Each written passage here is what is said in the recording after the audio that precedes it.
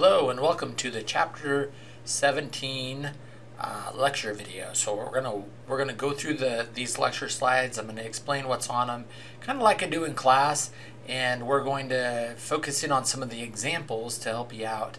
I'm definitely gonna try to make sure to tell you some of the things that are going to be maybe the most tricky, some tips on how to work through problems without getting stuck. Okay, so this is Chapter 17, Depreciation.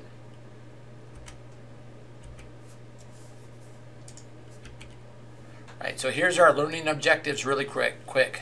So this chapter we're going to have 4 learning objectives. And so the first one we're going to talk about depreciation and some methods of depreciation. For Unit 1 is the basics, and Unit 2 is going to be a different method. Unit 3, again, another method. It's called declining balance method. And then Unit 4 is another method. This one specifically we use for tax accounting and tax depreciation related to taxes. So let's go ahead and dive in and explain first what depreciation is, right? So the idea of depreciation is we have this from our last chapter, right? Chapter 16. So we have all of our assets in a company, and that's going to balance out with our liabilities and owner's equity. So how do we if we buy assets in a company, right? There's different kinds. There's different kinds of assets that we have.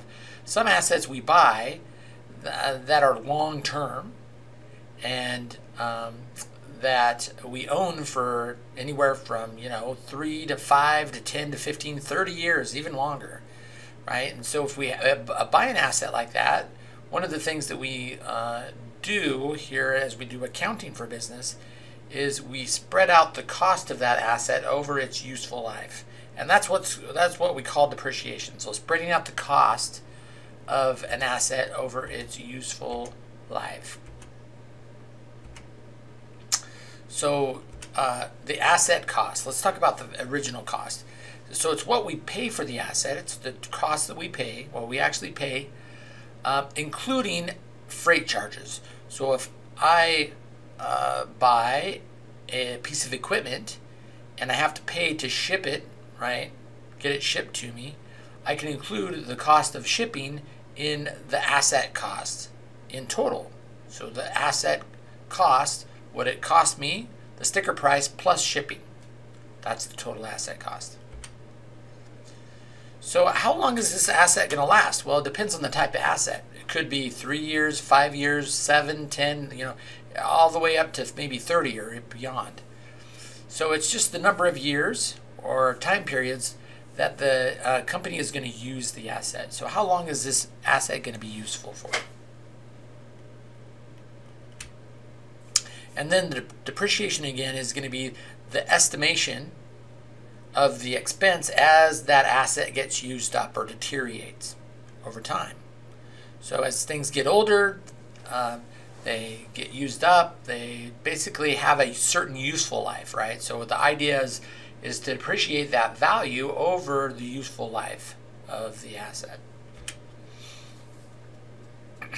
So accumulated depreciation is every year we say, okay, how much are we going to depreciate for the asset this year, right?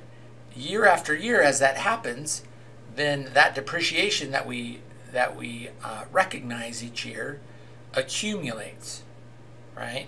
And so we can look back in time and we can say, well, how much depreciation have we recognized for this piece of asset or building or whatever, right? Piece of equipment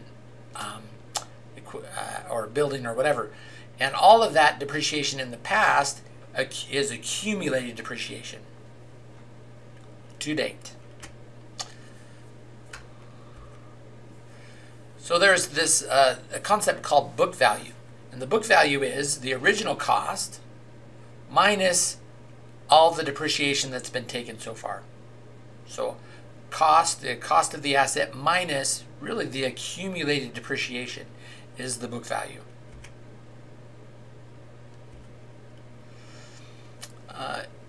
there's a concept called residual or salvage value, and really what that is after the asset's useful life is over, does it still have any value?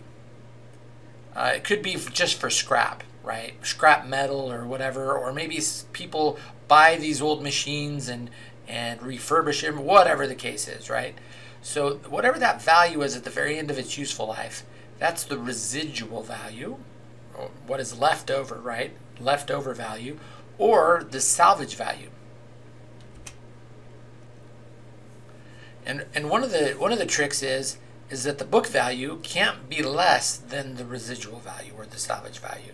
So we can't depreciate an asset beyond its useful residual value, right? Its salvage value. Okay, so that's an important piece, and when we do these calculations, that'll be important to remember. Again, the reason we depreciate is machines, equipment, buildings, everything, they get old, right? They get obsolete. So we need to recognize their useful life, hopefully before they become obsolete, get all that depreciation taken care of. They also just deteriorate. They fall apart, they get used up, whatever it is, right? Physical deterioration. So now we're going to talk about the first method, the most common method of depreciation. It's called straight line, the straight line method. It's the easiest, really. And so what we're going to do with the straight line method is we're going to equally distribute the depreciation over the useful life of the asset. So it's going to be straight line, equal. So in order to do this, here's the equation that we use. So first we take the cost, and then we subtract out the estimated residual value. So this is what we think we're going to be able to salvage the asset for when the useful life is over, right? That could be zero, it could be have no residual value, or it could be more, right? It could be rather substantial. So we just need to take that cost, we subtract out the residual value. The leftover is the depreciable amount. So what we do with the depreciable amount now is we divide it by its useful life. And so that'll spread out evenly that depreciable value over the useful life of the asset. So here's an example. Ajax company buys equipment. The company estimates how many units the equipment can produce. And so it's going to be able to produce 4,000 units.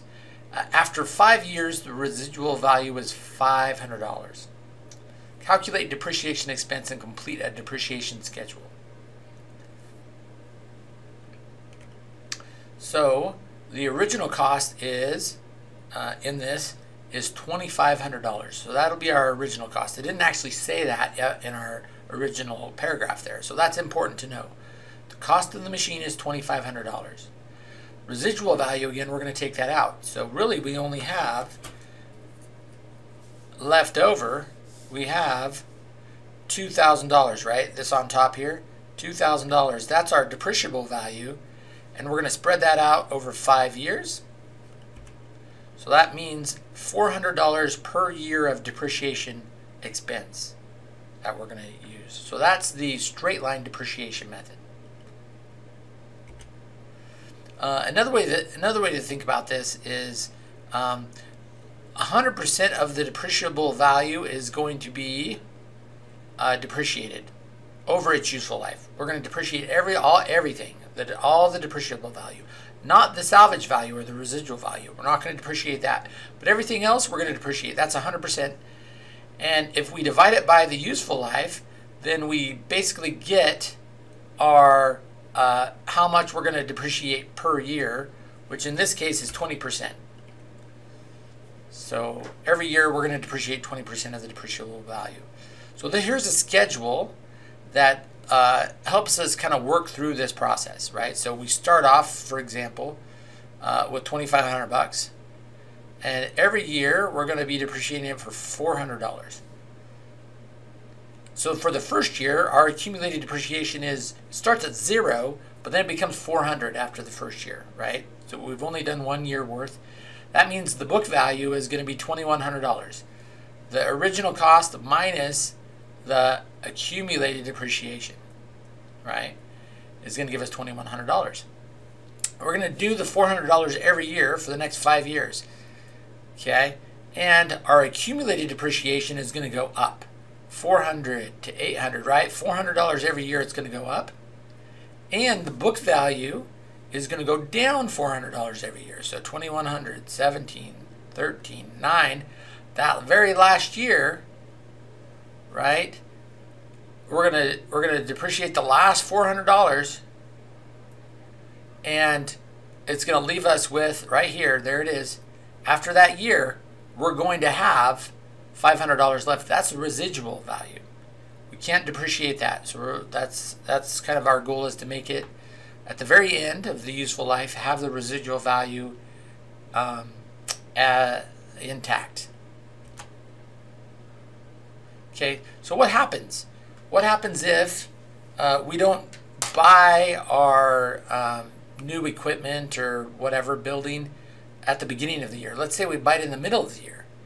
Can we depreciate a full year of depreciation? So there's a rule. It's called the 15th rule. So we're going to assume Ajax Company bought the equipment, right? So we got that full amount, but it's going to be on May 6th. And we're going to estimate 5 years, right? We're going to estimate 5 years. So for our depreciation expense per year, again, we're gonna take it. It's going to be the same, right? So it's going to be $400. But what's going to happen for us here is that very first year, we're not going to be able to depreciate it for the whole year. We're only going to be able to depreciate it for the remainder of the year, right? Okay. So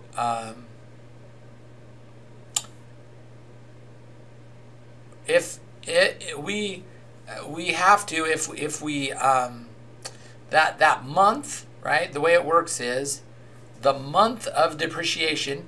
If it falls before the 15th, we count the whole month. If it falls after the 15th, then we don't.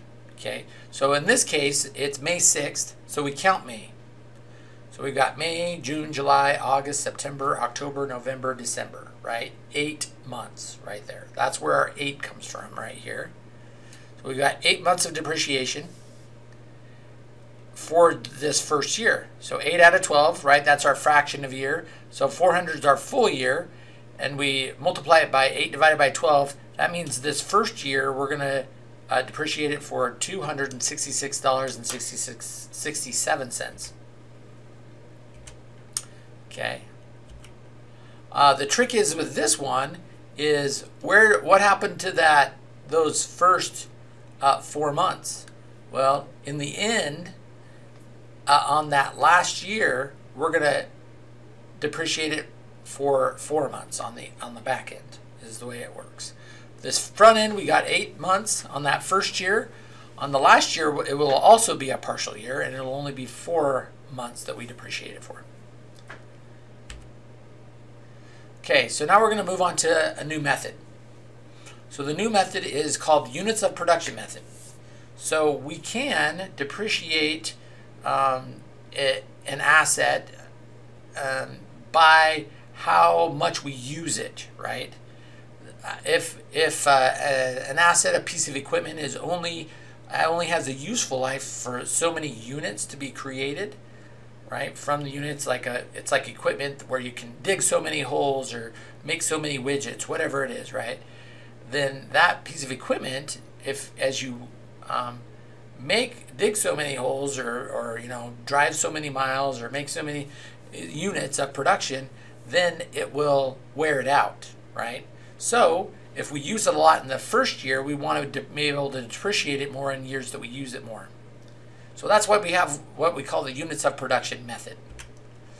And so the depreciation is totally dependent on how much it's used, not on time.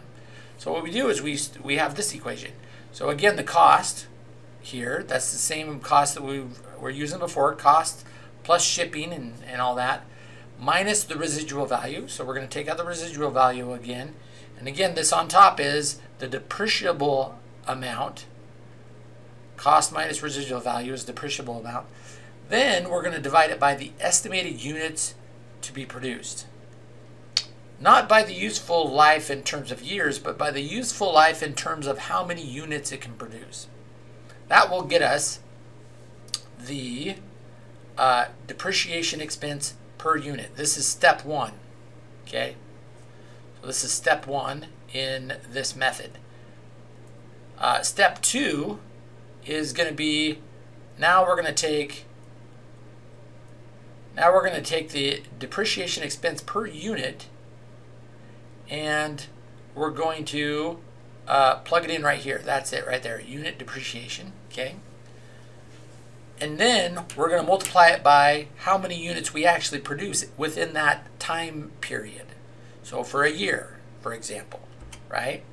So here's the example that we had before. Before, when we were reading it, we knew it had a useful life of 4,000 units, but we were doing straight lines, so we just ignored that. But now we're doing units of production, so now that's really important. So we're going to plug this in, right? So we've got $2,500 minus 500, the salvage value, divided by 4,000. That's how many units this piece of equipment can produce. That means that every unit we produce, we're going to depreciate the equipment by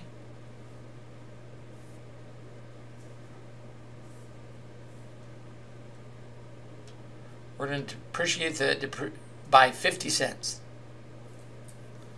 There we go. So 50 cents is the per unit amount. That's step one. Now what we do is we say, well, for this year, how many units did we make? So we need to multiply that by 50 cents, and that'll tell us the depreciation. Okay? So in this case, we see here that the units produced in year one are 300, right? So that's 300 times 0.5 is going to equal 150. So that's for the year. That's also our accumulated depreciation since it's our first year. Our cost of equipment minus the accumulated depreciation equals the book value. And we're going to keep going along. So year after year, we're going to say how many did we actually produce times 0.5, right? That's going to get us the depreciation expense per year. 0.5, there we go. Okay. Now, and then we're going to go ahead and do that all the way to our 4,000 units, the max, right? And then that'll be the useful amount for that piece of equipment. So the idea here again is we're leaving at the very end the residual value, the salvage value on that. We also are increasing our accumulated depreciation as we go down, and we are decreasing our book value as we go down towards the residual salvage value at the end there. Okay, so that's that method. That one's pretty straightforward. It has two steps in it though. Now we're going to do another method. It's called the declining balance method. I actually like to call it the double. Sometimes it's called the double declining balance method, and I'll show you why here in just a minute. So we're going to use this method to speed up the depreciation in the early years of owning equipment or a building. Because in the earlier years, typically, they're more productive, right? They're new pieces of equipment. We're able to get more out of them. So we're able to increase or double the depreciation that we take on that piece of equipment up front. So the way this works is we use twice the straight line rate. So before, we calculated the straight line rate by taking 100% divided by the useful life. That's straight line, right? So that's going to be 20%, but we're going to double that. So 40%. So what we're going to do is we're going to depreciate, starting from the very front, we're going to depreciate using 40%. So double straight line. That means that's double declining balance method, right? So as our balance or our book balance decreases, the depreciation for each year will go down. And and I'll show you how that works. Okay. So we're going to take the book value at the beginning of the year, which this book value will decrease over time. And we're going to multiply it by the depreciation rate. In this case, it's 40%. That's our depreciation rate. When we do it on a calculator, it's best to be done 0.4, right? Is 40%. Okay, and that gives us the depreciation for the year. So let's go ahead and plug this in. And this is the schedule that shows us how the double declining balance method works.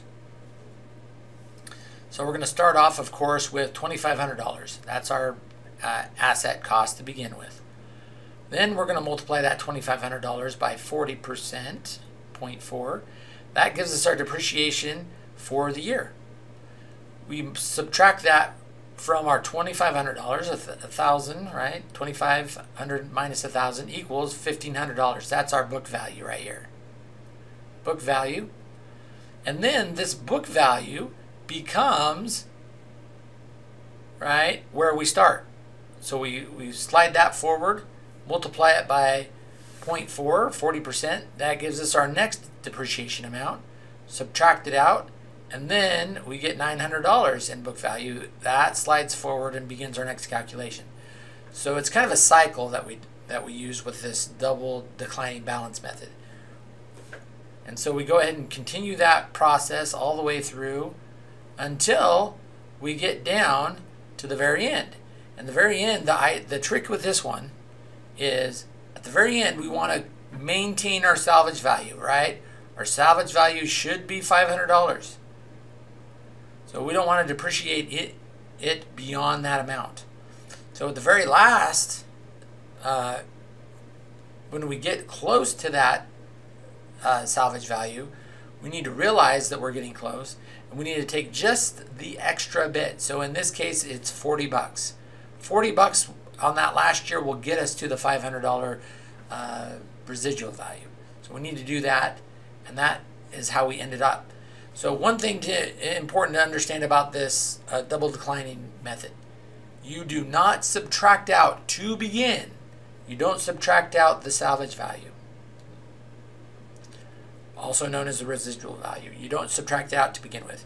You go ahead and multiply it out by the full cost and start depreciating.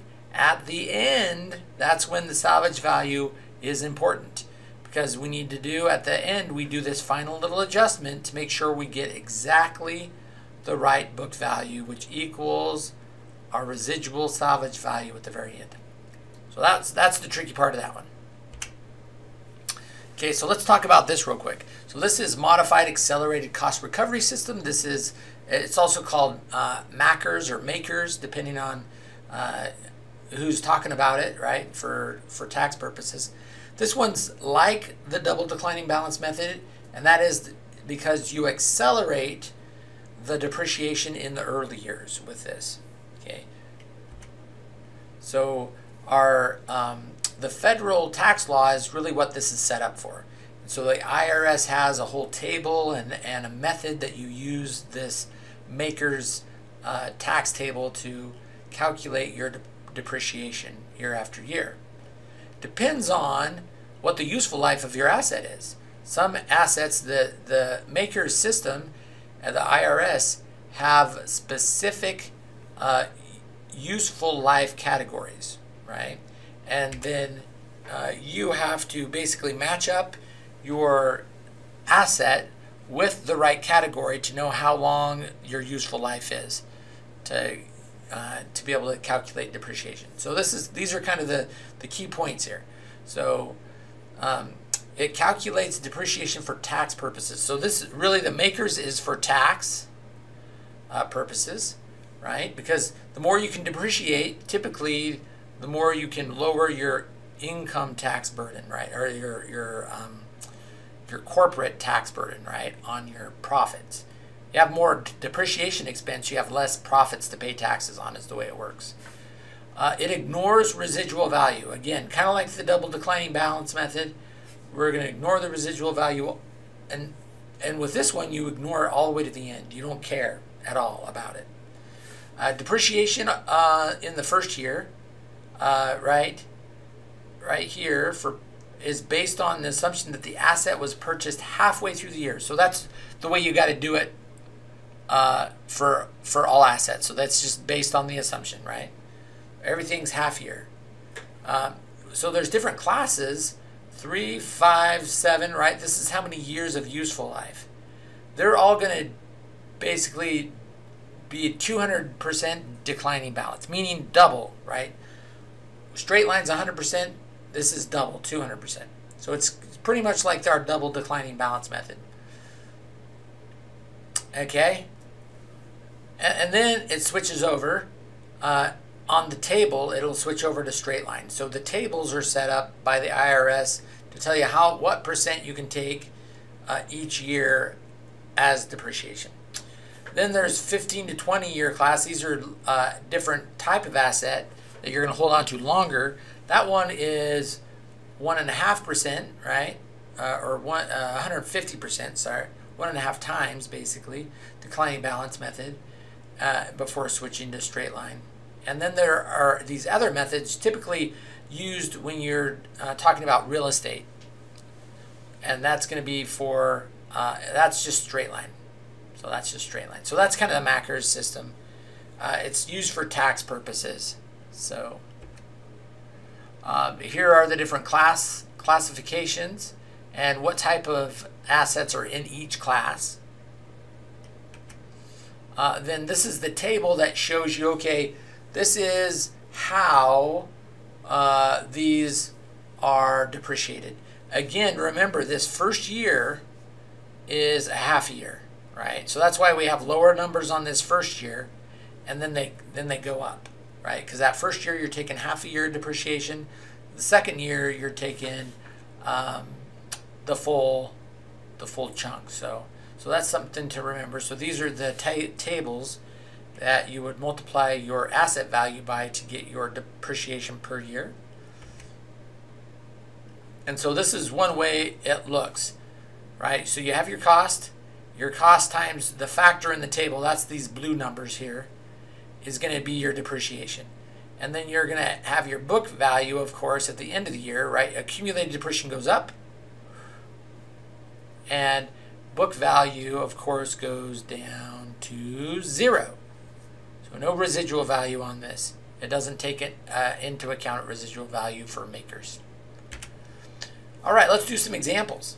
So we got a few examples here to work through. So Shears Foods is part of the $374 billion global snack food industry, employs a lot of people, and they're going to buy a packaging unit, right? So they're going to pay $185,000 for this packaging unit, and then and it has a life expectancy of so many units, right? Residual value of $46,000. What is the depreciation expense for year 1 if 75,000 units were produced? So how are we going to do this one? What method are we going to use, right? What is it setting up for us? This one's set up for the units of production method, right? Right. So we're going to grab all of those items. Of course, we're going to take our cost minus our salvage value. And then we're going to divide by the number of the life expectancy of units. How many total units is this unit's going to produce? And then that's going to get us our first step. That's going to be our per unit depreciation, right there, 20 cents per unit. Now we're going to take that 20 cents and plug it into, for this year 1, how many units were produced. So 75,000. And then that'll tell us the depreciation for year 1. I'm going to continue on. Feel free to pause this or reverse it if you need to look at it again. So again, here's one with bought a truck, right? Toyota Tundra, $30,000. Estimated useful life is 5 years. The residual value of the truck is $5,000. So this is at the end of the 5 years. Assume a straight line method. So we're doing straight line with this one. And so the very first one, A on this one, is what will the book value of the truck be at the end of year 4? And then B is if the truck was bought the first year in April 12th, how much depreciation would be taken the first year? So we really have two things we need to figure out with this one. We need to do a schedule for this one to figure out year 4's book value at the end. We also need to figure out, on a separate note, if we had a our half-month convention, right, going on, what is our depreciation for that first year? So let's go ahead and do this very first one. So year 4, there's a couple different ways to do this. The easiest way really is to first lay out your straight line. What are you going to depreciate per year? So we've got our cost minus our salvage value divided by useful life gives us the per year depreciation. So $5,000 a year. So we know that if we're at the end of year 4, that's 5,000 times 4 would be the total accumulated depreciation. It's easier with straight line because we just know what it is, right, every year. So we can multiply it out by the years. So $20,000 is taken away from our $30,000, leaving us $10,000, right? So that one's pretty easy when it comes to the straight line method. Some of the other ones we may actually have to draw up the actual schedule, kind of in a table format, and work through it. So the second part of this, half-year convention. Okay, so we know that $5,000 is the year amount. If we're not to April 15th yet, we don't use that one, right? So it's only January, February, and March, right, that we leave out. So we have 9 months to depreciate. And so we've got 5,000 times 9 divided by 12. That's $3,750. So that'll be our first year of depreciation. All right, our next one here is Gym Company bought a machine for $36,000, estimated life of 5 years, a residual value of $6,000. So first of all, we're doing annual depreciation. And then second, we're going to get the book value at the end of year 3, assuming straight line. This is kind of like last one. So it's pretty straightforward, right? So annual depreciation is going to be just our normal straight line calculation, right? Cost minus salvage value divided by useful life. There we go. So that's A. And the second one, we're going to need to figure out at the end of year 3. So it's going to be the 6,000 times 3 will be how much we've depreciated so far. Accumulated depreciation. Okay, so that's going to be, what's that, 18,000, I believe? So 36 minus 18,000 will leave us 18,000 left, right? So that'll be the book value at the end of year 3. All right, got one more here. So here we go. So we're buying a truck here, and it looks like we've got 3 years of depreciation. So useful life of 3 years, at residual value of $35,000. So first thing we're doing is finding the book value, cost minus accumulated depreciation, right? It's the book value after the first year. So we start off with $108,000. We need to find that first year of depreciation and subtract it. That'll be after the first year, right? So we don't have much accumulated, just that first year. So here's our cost minus salvage value divided by our useful life. That gives us the per year amount. And then we're going to subtract that from our cost, right? So it's 24,333. That's actually the answer right here, right? This amount right here. That was actually the answer to this problem that we worked out there. Annual depreciation straight line method. Then we subtract it from the cost, right? So here's the cost. And that gives us the book value, $83,667. Okay? All right, I think we got one more. This one here, right? It's going to add a delivery van, so here we go. What is year 5's depreciation expense using makers, right? Modified accelerated cost recovery system if one van costs $78,500. Okay, so we've got to figure this out, right? So the first thing is we're going to look to a table for this one. This one we're going to look to a table. And we're going to look up the year 5 on the table of the classification for this van. So vans are going to be classified on our list here.